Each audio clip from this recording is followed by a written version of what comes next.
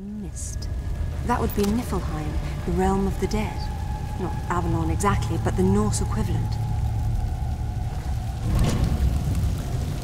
Yes, and it wouldn't be a Tomb Raider game if there wasn't at least some mythology to go around.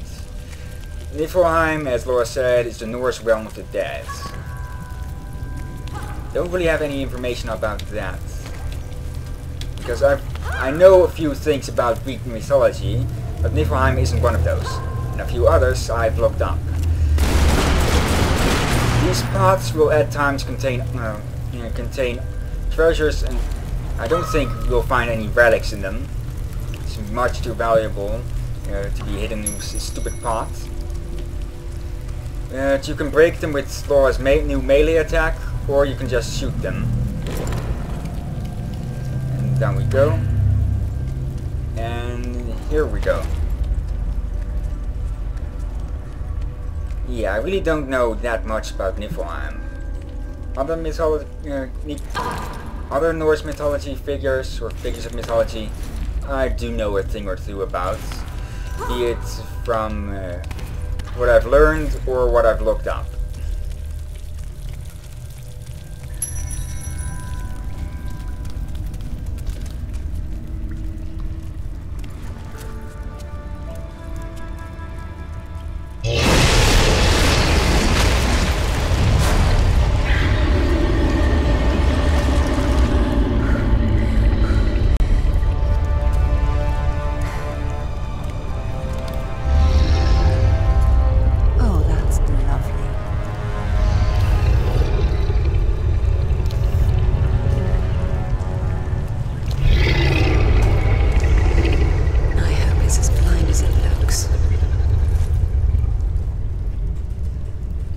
Meet the Kraken, or actually, to be probably more accurate, one of his Norse cousins, which names elude me, so they'll probably appear on screen.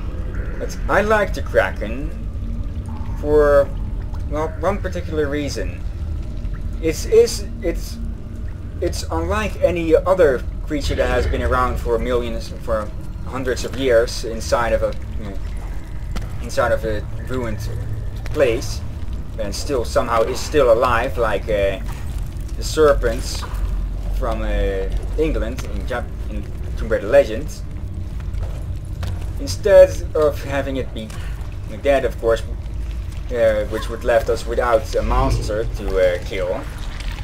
Instead they made it blind, which I think is a nice touch. It's a bit of a middle way. We still have a monster, but it isn't immune to time. Okay, over here we're going to have something new.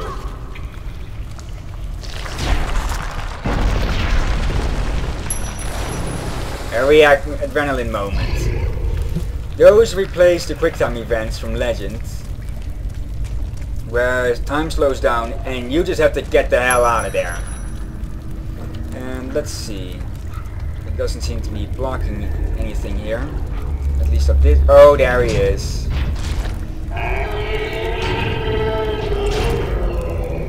Yeah, the Kraken is blocking the gears to this locking panel. Well, to this locking system that's keeping that panel, keeping that platform in its place. Which we don't want. We want that thing loose so we can drop it on his ugly head. So we'll have to go down, and I'm looking for a safe way to go down, because I don't want Lara to just die from chipping damage. Luckily that went okay. Oh!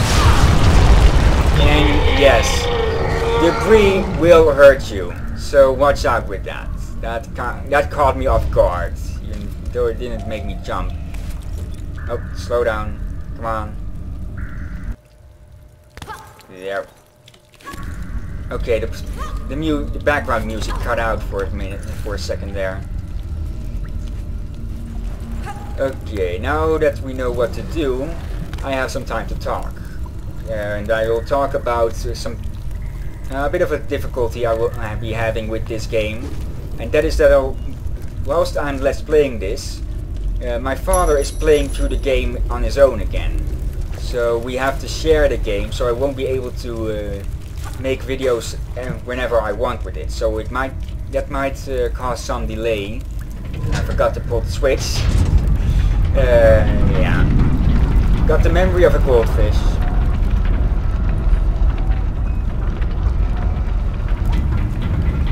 Yeah, my father. Yep. One little thing between the differences between how my father and I play is that he likes to look around a lot more than I do. I usually figure out where to go and how to get there quite easily. And with Underworld, there are practically, well, at least in this area, there are multiple routes to get to where you want, most of the time. My father usually explores the entire place before he goes looking around. What we need to do here is pull this out. Plus my father also has a 3D screen, and you release the grappling hook with control, pressing crouch. And yes, this game has 3D functions.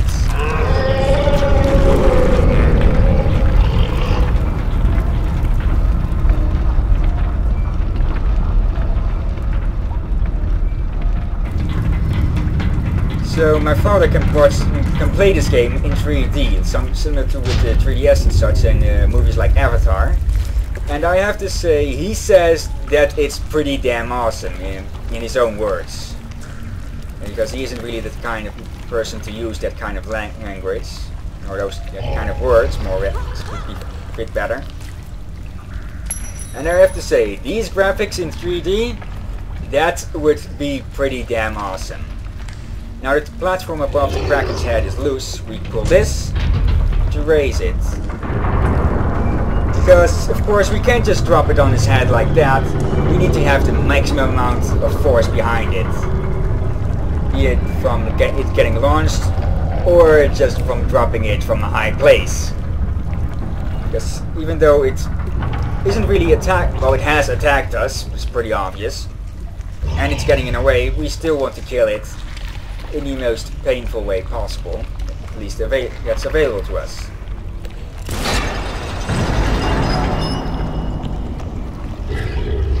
Yeah, accurate aiming like this isn't really used that often, and Lara moves very slow while doing it, so it has no real combat usage.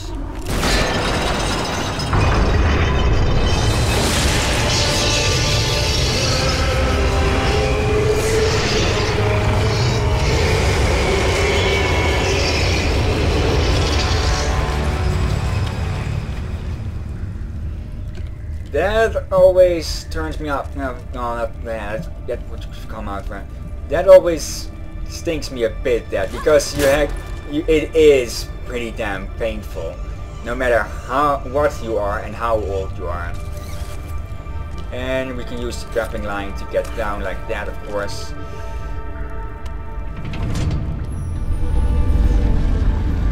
Yeah, if it hadn't been in our way, we probably could have gone around it. Because it's a beast. It's a beast. It's just a beast that follows its instincts. Attacking Lara wasn't really something we could blame it for. Here, climbing. Lara can now climb walls like these, that were similar to those you would find at sporting halls, climbing walls.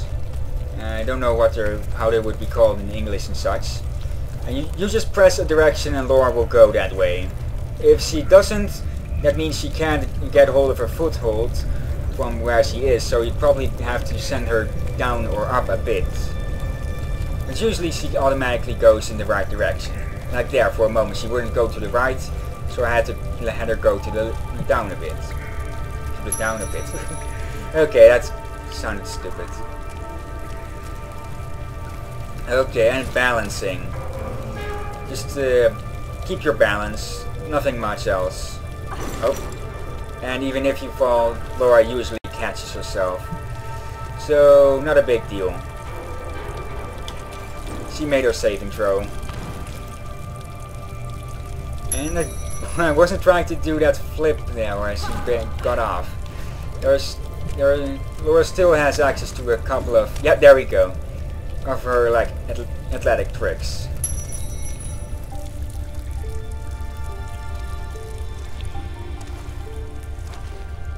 Thor, the Norse god of thunder. Whatever are you doing down here in Niflheim? According to the Eddas, Thor needed special iron gauntlets to wield his mighty hammer Mjolnir. Could it be? Ah yes, of course. The puzzle to open a door. What we need to do here is... Well, she climbs pretty damn fast up these things, like a spider. Shouldn't have said that. I really don't like spiders. And yeah, here it says to use caps lock to throw the blocks. So, there we go. That's how we solve this puzzle. We need to get the... well, not this part of the puzzle. We need to throw these blocks out of here. And if you notice, Laura's feet face a bit through the plate when she stands on it. So once those two are out, we get out ourselves. Don't know if you can get crushed by those, but I'd rather not try. No. Mjolnir. Thor's legendary hammer, the one that could shatter mountains. I think I'll keep off. Yeah, since we're going to get into a cutscene here, I'll talk about it right after this. Oh, what an idiot I am! We need to put both of these on the same plate. Getting distracted by my own chit chat. So, put it on down. And here we go. But because we need to pull this thing open, we do this. The grappling line can go across corners now. So, there we go.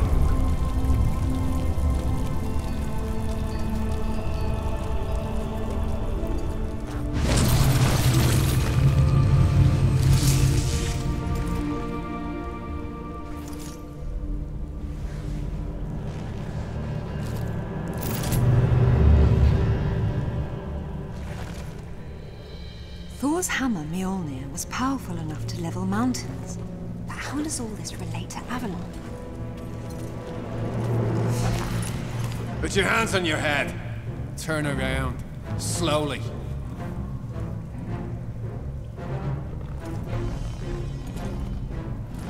I don't suppose you'd be open to bribery, would you?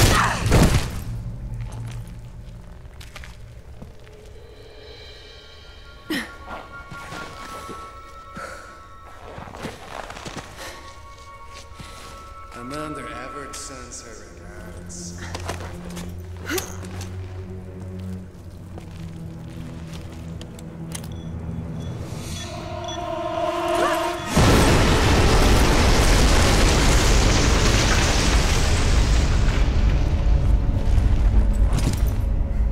Bloody hell. Yes, and that's Seal ruining the party, as I like to call him. He is a minor character that doesn't get named, but I just call him Seal. Though one other name I would have for him would be Soap. Somehow I get a vibe from him that's similar to the Soap from Modern Warfare 2. Don't know how though. And yes, the woman she was talking about, Amanda Evers. Amanda was an old friend of Laura's from back in their days at the university, but a freak accident. No, come on, Laura. And I'm out of medicat. Okay, I'm out of healing. And a strange accident, or incident would be a better word, at Paraiso, at the dig site in Paraiso, Peru, left all of Laura's friends. Almost all of Laura's friends, and seemingly Amanda dead by some sort of mist demon. Shadow demon would be a better word, description. Laura thought she saw Amanda die and drown because she got stuck in rubble, and the water just got too high, and eventually Laura had to give up and get out of there, or risk drowning herself. Is it just me, or did Lara regain a bit of health? Now it seemed, later on, years and years later, this guy shows up again. And it's one of the divers, not Seal.